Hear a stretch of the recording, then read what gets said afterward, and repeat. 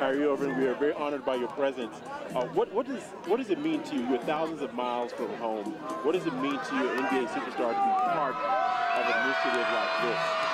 Man, I can't even really conjure words to tell you the amount of impact that we're having on these kids, and especially around the community. This is my fourth time being in Soweto this week, and being around here and just seeing how the community's built and how the people are and how they interact with one another. It starts with our future, and that's started here. Basketball Without Borders, building this fabulous court for the kids. Okay, Kyrie Irving, to be very honest with you, I've talked to a lot of kids, I've talked to people in camps. When they see you and your presence and see what you've achieved, they actually think it's impossible. When you started out as a youngster, did you ever see where you are as being far-fetched or something that will probably never happen?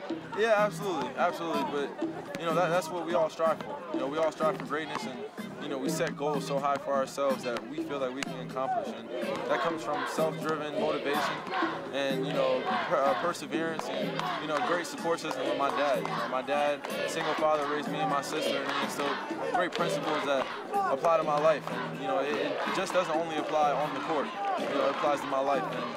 And when people see me, I'm a normal person just like everybody else. But when it comes to my sport and my craft, I take it very serious. And I want to be great, and I just want to give as much advice or as help to kids that were in my position. I'm only 21 years old. I was in high school only 3 years ago, so I feel like I can definitely connect with them as much as possible. Thank you for that. Finally, before we let you go, Kyrie Irving, a word of encouragement for athletes in their dark times where they feel that the world's caving in and they just can't reach it. What would you say to them?